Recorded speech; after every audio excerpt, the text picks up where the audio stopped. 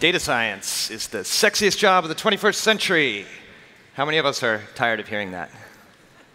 I'm not. I love it. I love the job security it gives me. I love the boost of ego it gives me every morning when I wake up. Feels really nice. But what does it mean to be a data scientist? We have a lot of different roles at a lot of different companies. People at Google are building the new algorithms the rest of us use every day. Some of us are just piping something into scikit-learn and hitting run on our Jupyter notebooks. Some of us might be deploying Kubernetes clusters using AWS.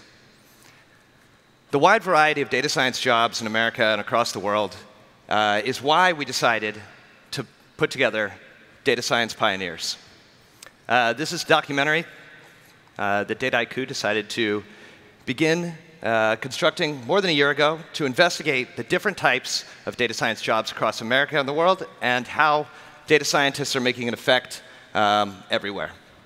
So without further ado, I'm going to fire off this trailer. I want to use my artificial intelligence to help humans live a better life. Data science is truly revolutionizing the world.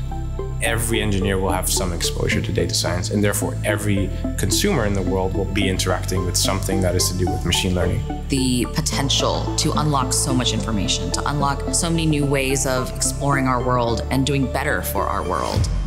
There's been a lot of issues where data science goes wrong. Facebook is a great example, the Cambridge Analytica stuff. We have revolutionized digital marketing, but what did the consumer get from that? You sort of only see the news that your friends and the people that you talk to a lot are interested in. Everyone just gets exactly their own echo chamber. And those echo chambers just get smarter and smarter, and they just keep serving us the same information. What are the blind spots? What are the big areas that we don't know? That's our role as data scientists, to ask those questions. We had just started scratching the surface of AI. People will realize that a lot of what has been promised is not yet possible. Computers have a hard time reasoning about events. They have a hard time telling what would have happened if something would have been different.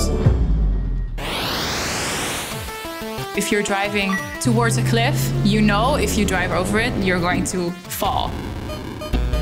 And AI doesn't know that. It actually has to experience falling off this cliff. Whomever gets ahead in this race will definitely make better decisions. And whomever can make better decisions will always win. When there's $50 million at play, you've got to make sure to take the right decision at the right time.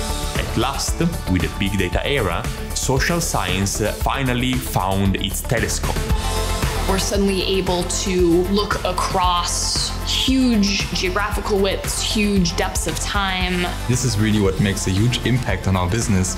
And it was there all along, but we couldn't see it. We no longer have to rely on our personal experience. We can collect that collectively. What are the frontiers?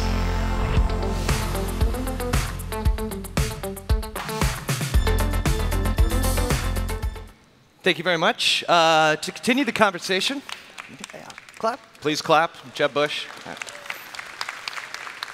To continue the conversation, you can come by our booth, 1135, or right in the middle, or you can log on to datascience.movie to schedule a private screening or find out where one is coming to your area. Thank you very much.